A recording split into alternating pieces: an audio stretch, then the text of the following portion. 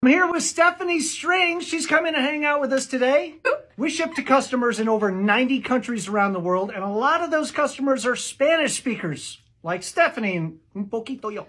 So we're going to go through the parts of the violin in English and Spanish, just, because we thought we should. Yeah, puente, this is the bridge. We have the talón, which is the frog. El punto is the tip, and el arco is the bow. Villa, yeah, right for the chin rest. El mango is the neck.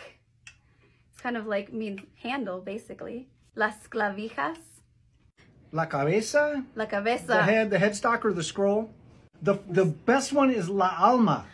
Right, alma. This violin doesn't have one, but acoustic violins have a sound post, which is what transmits the vibrations from the top of the violin to the bottom and basically gives it its soul. Yeah. So yeah, el alma is the soul. So yeah, we thought that